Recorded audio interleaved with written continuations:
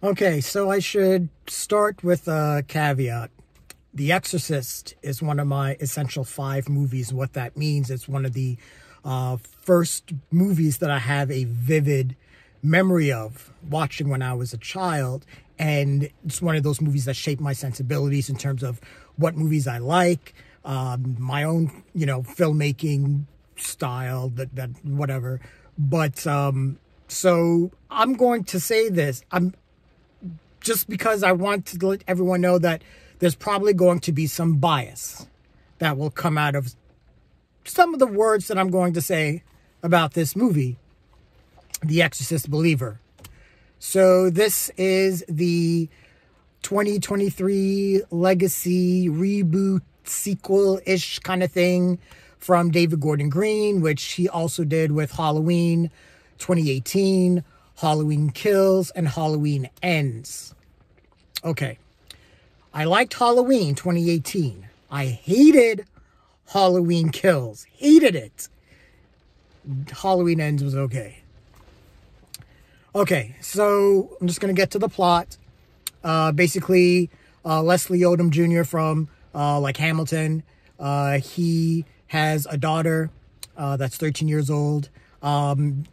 Her mother, his wife, died tragically in an earthquake in Haiti, that sequence was actually done really well.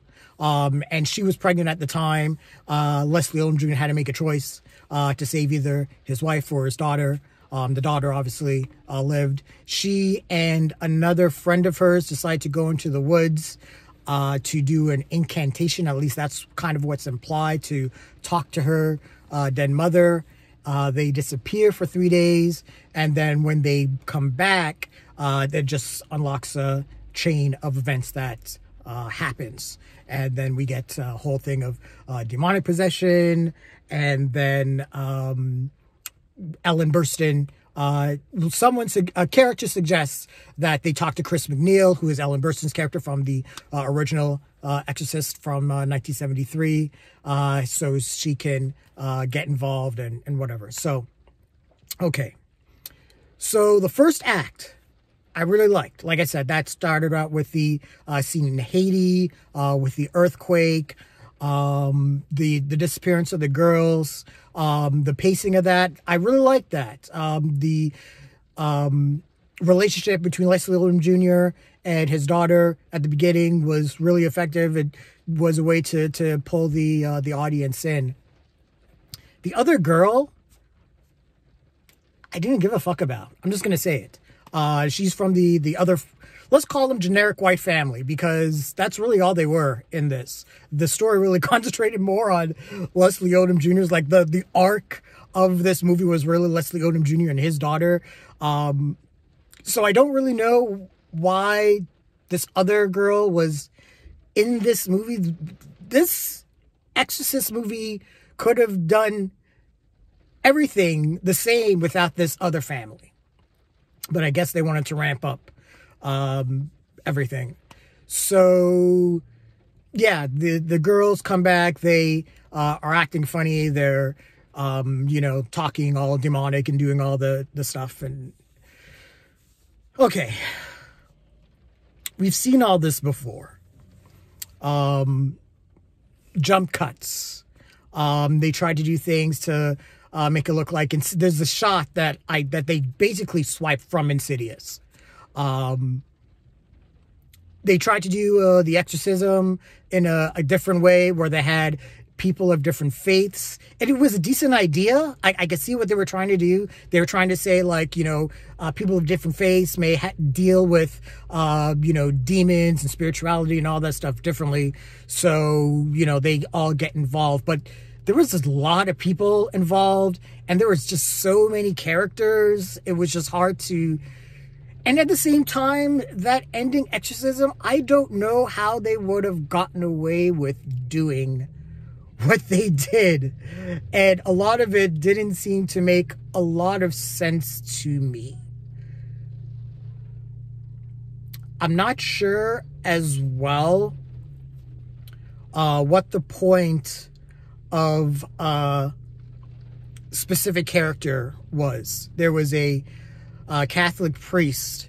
He showed up, I think, maybe halfway into the movie. They tried to, like, set him up as, like, the big exorcism priest. I'm not going to spoil what happens, but it's just a wasted opportunity. And now we're going to get to Ellen Burstyn. Speaking of wasted opportunities, I think she's in 3 scenes.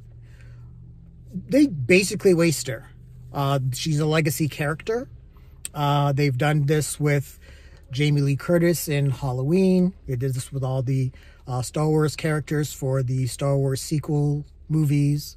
And David Gordon Green does not do a whole lot with her. Actually, if I'm going to be honest, if you guys have seen Halloween Kills, there's going to be a lot of similarities in regards to Ellen Burstyn's role in The Exorcist Believer and Jamie Lee Curtis in Halloween Kills. And yeah, I'm not going to remember this movie in a week. I wanted to like this movie. I love The Exorcist. The Exorcist 2 is bonkers. It's not a great movie, but it's at least memorable. The Exorcist 3 is fantastic. It's one of the better, like, more underrated movie sequels or horror sequels out there. And then there's all these other Exorcist stuff that's out there. None of that's really good either. And so I guess I was hoping, because, you know, David Gordon Green, at least with the 2018 Halloween, you know, reboot sequel thing that he did, I was kind of going in with tempered-ish, hopeful expectations that this would be a decent movie, but then it just got into the jump scares, and I could tell even the audience that I was with was getting bored. People were actually yawning, and, you know, one of the worst sins a movie can commit is to be dull and boring, and this is supposed to be like your big, you know, one of your big Halloween movies of the year. I don't think that it was as effective as it wanted to be, and that's a shame, because The Exorcist has a tremendous legacy. It is 50 years old now. It is still considered one of the scariest movies ever made. Yeah, so I want to say that I can't in good faith say that I would recommend The Exorcist Believer, honestly. Leslie Odom was okay in it.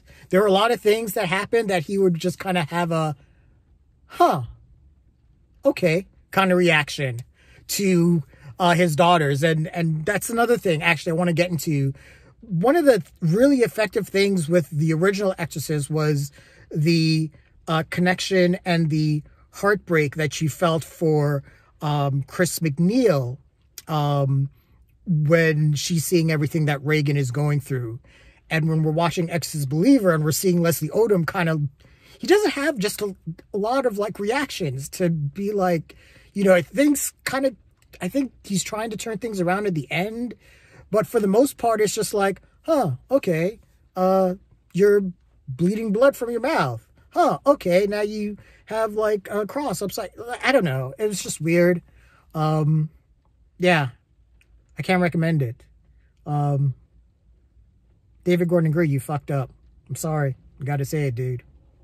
And I think there's going to be sequels coming, maybe depending on how this does at the box office.